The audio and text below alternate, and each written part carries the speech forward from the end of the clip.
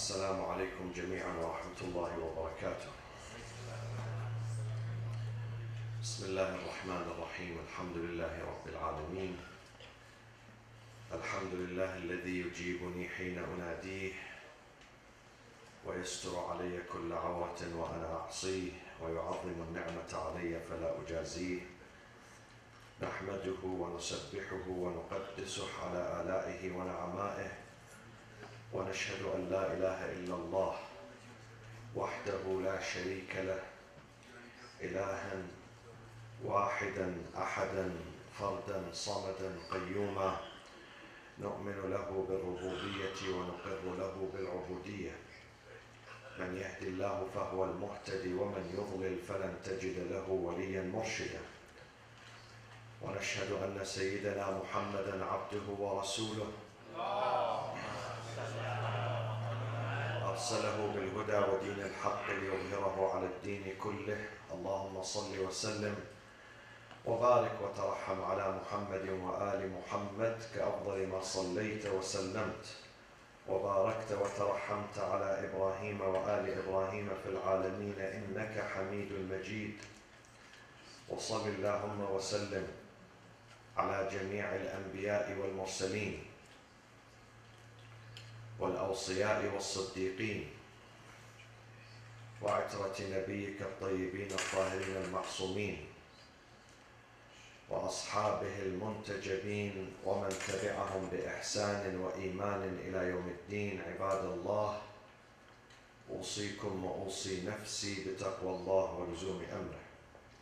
أعوذ بالله من الشيطان الرجيم. بسم الله الرحمن الرحيم. شهر رمضان الذي أنزل فيه القرآن هدى للناس وبينات من الهدى والفرقان، فمن شهد منكم الشهر فليصمه، ومن كان مريضا أو على سفر فعدة من أيام أخر، يريد الله بكم اليسر ولا يريد بكم العسر، ولتكملوا العدة ولتكبروا الله على ما هداكم ولعلكم تشكرون. صدق الله العلي العظيم.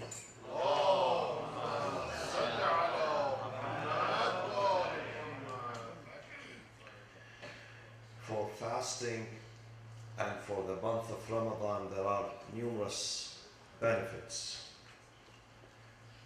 but the prime benefit, the most important benefit of this month, of the process of fasting during this month, is mentioned in verse 185 in Surah Al-Baqarah, chapter 2. Allah subhanahu wa ta'ala says, كُتِبَ عَلَيْكُمُ الصِّيَامُ كَمَا كُتِبَ عَلَى الَّذِينَ مِنْ قَبْلِكُمْ لَعَلَّكُمْ تَتَّقُونَ. You may learn self-restraint. Taqwa means self-restraint. And this self-restraint is also self-imposed by us. We refrain from this month from certain sensual benefits and pleasures. Eating, drinking, relationship with one's spouse. We refrain from them. And this is self-denial. This is not something that has been imposed on us. Sometimes a person is denied drink or food or a relationship as a means of deprivation, as a means of punishment. He or she could not eat or cannot drink or cannot meet people because of a punishment, because of deprivation. While in the fasting, it's not a punishment. It is with one's pleasure and one's understanding and one's content and acceptance and satisfaction. Allah subhanahu wa ta'ala, when He speaks about fasting, He says, I don't intend to put a burden on you. I don't want to deprive you. It's not about punishment or mere restriction or deprivation. He says, يُرِيدُ اللَّهُ بِكُمُ الْيُسْرِ. I intend through fasting every ease for you, every comfort for you, every felicity for you. يُرِيدُ اللَّهُ بِكُمُ الْيُسْرِ. He does not intend for you usr or difficulty. يُرِيدُ اللَّهُ بِكُمُ الْيُسْرَ وَلَا يُرِيدُ بِكُمُ الْعُسْرِ. But if we understand the meaning of the fast, we're going to enjoy it. Sometimes some people really, they do not enjoy fasting. It's a burden on them. They look at it as a burden. When the month of Ramadan approaches, they don't enjoy that. They say, oh, again, Ramadan, I have to fast, because they do not really, number one, they do not understand the value, the benefit, the meaning, the merits of fasting. And once someone does not understand these values, he or she would not enjoy fasting. It's like sending someone to school by force. In Muslim countries, they used to send us to school by force. Here in America, I look at my kids, they look forward to the school. They enjoy it. But for us, you know, my generation, during the dark ages, it was a torture going to school. Because the first thing you see the teacher early in the morning, he's in a very bad mood, he's angry. How would you like to, would you really enjoy this, you know, going to, you don't enjoy this experience. Here the teachers, they smile. I don't know what they eat that makes them really always smiling. So a child who does not like a school would not benefit from it. He would not excel. He would not advance. He would not learn. He comes back home empty-handed. And a person who fasts without enjoying the fast would become empty-handed. He would not enjoy the fast because he does not understand it. And therefore, if he does not enjoy it, he would not benefit from it. And the main benefit, لَعَلَّكُمْ تَتَّقُونَ, for self-restraint and self-control. It's not a punishment. Yes, during the fast, we may lose few things. We lose the food, the drink, probably the sleep, probably the comfort. It's not an easy process, but then you gain many things instead. And the things that you gain is taqwa, self-control. You find it through fasting. When you try to really squeeze yourself and control yourself against these desires, through your own will, not the will of someone else. Sometimes a person is a solitary confinement, he or she is denied food or drink for many hours, sometimes many days. That person would not learn piety because he needs the food, they don't give him the food. While you at home, you have the food. It's there at your disposal. You have it. And you have the freedom of going and eating and drinking. But you say to yourself, I'm not going to do that. The food is here next to me, the drink is here next to me, I'm hungry, probably I'm thirsty, but I'm not going to do that. Submitting to the will of Allah subhanahu wa ta'ala. This is how we build our characters, our manners. This is how we learn taqwa. Taqwa is when what you desire is right in front of your eyes, but you say to yourself, no, I'm not going to touch it. I'm not going to get close to it. I'm not going to do that. Now, this is how we build the power of resistance, because taqwa is about resistance, muqawama, resisting desires. This is taqwa.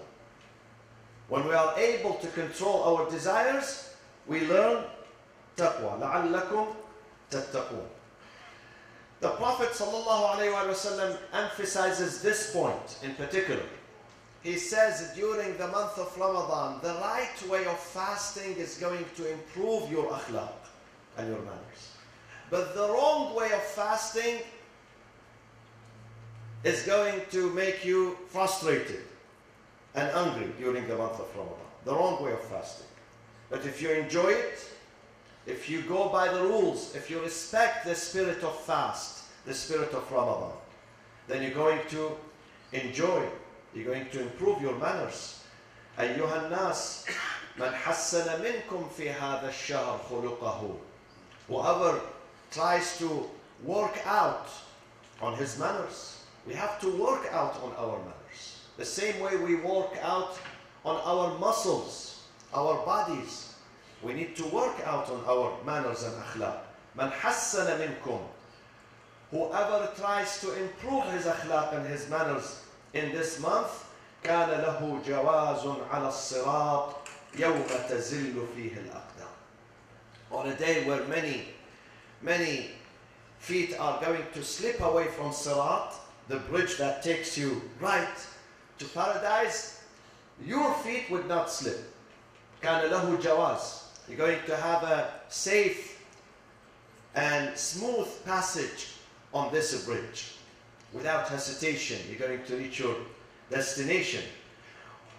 وَمَنْ كَفَّ فِيهِ شَرَّهُ كَفَّ اللَّهُ عَنْهُ غَضَبَهُ يَوْمَ يَلْقَاهُ.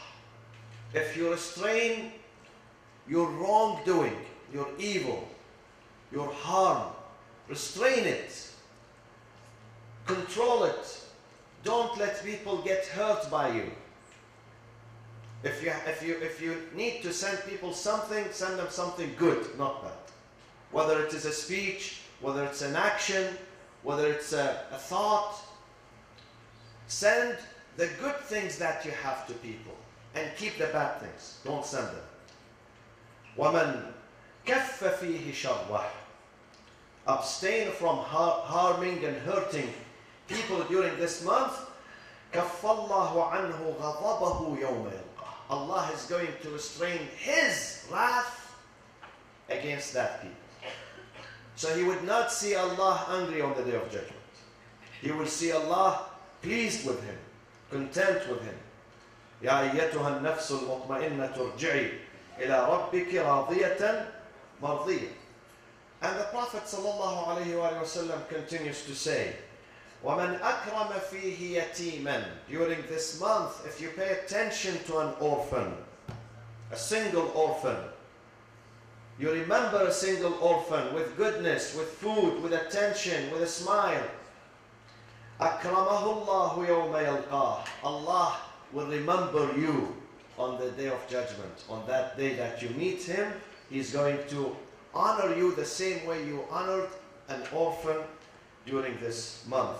وَمَنْ وَصَلَ فِيهِ رَحِمَهُ وَصَلَهَ اللَّهُ بِرَحْمَتِهِ يَوْمَ يَلْقَاهُ.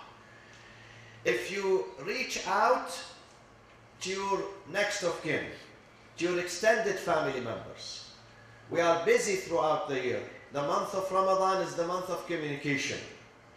The month that you inquire and ask and send your greetings to your extended family members, to your uncles, to your cousins, to the family that you have in America, outside America. Greeting them, telling them Ramadan Mubarak, may this month be a month of mercy and forgiveness and compassion on you and your family. Reach out to them during this month.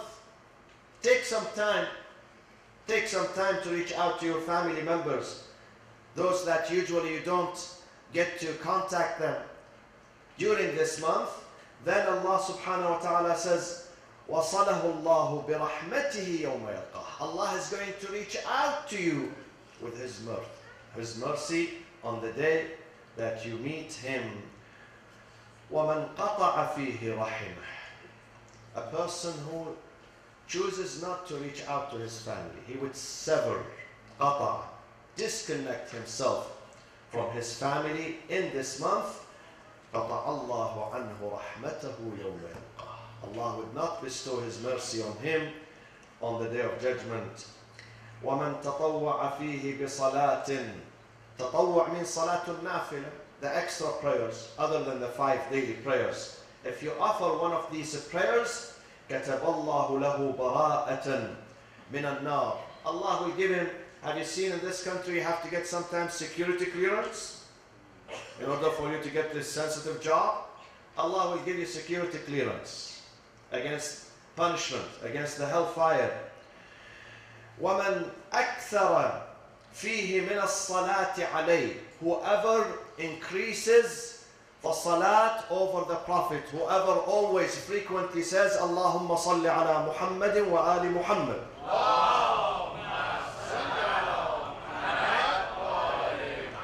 ثقل الله ميزانه يوم تخف فيه الموازين. Your scale is going to be heavy on the day of judgment. A day where other people's scale and mizan is light, has no amal in it, empty.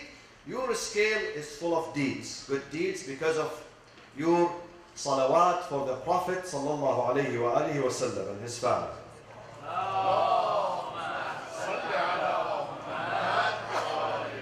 كتب عليكم الصيام كما كتب على الذين من قبلكم لعلكم تتقون. We ask Allah subhanahu wa ta'ala to bestow piety, self-restraint, self-control, enables us through this journey of the month, which 1/3 of it has ended already.